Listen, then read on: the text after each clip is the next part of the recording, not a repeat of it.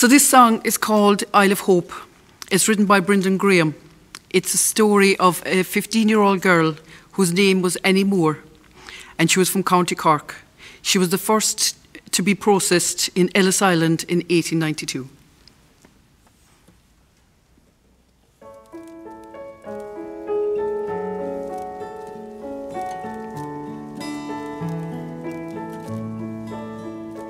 On the first day of January 1892, they opened Ellis Island and they let the people through.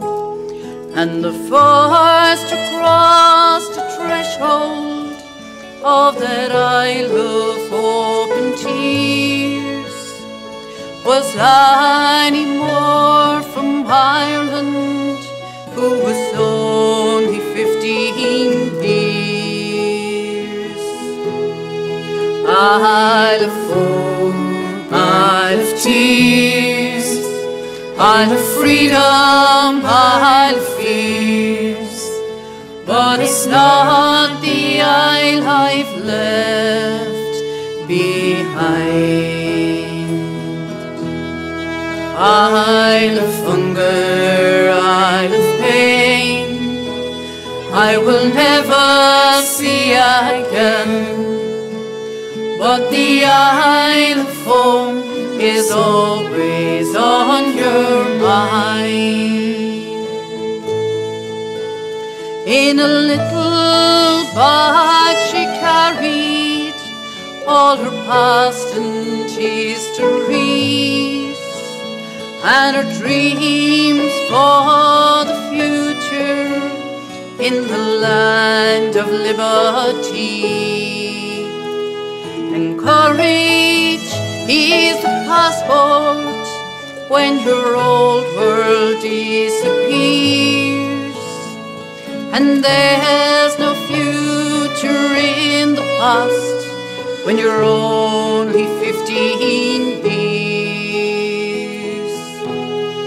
Isle of Hope, Isle of Tears, Isle of Freedom, Isle of Fears, but it's not the Isle I've left behind.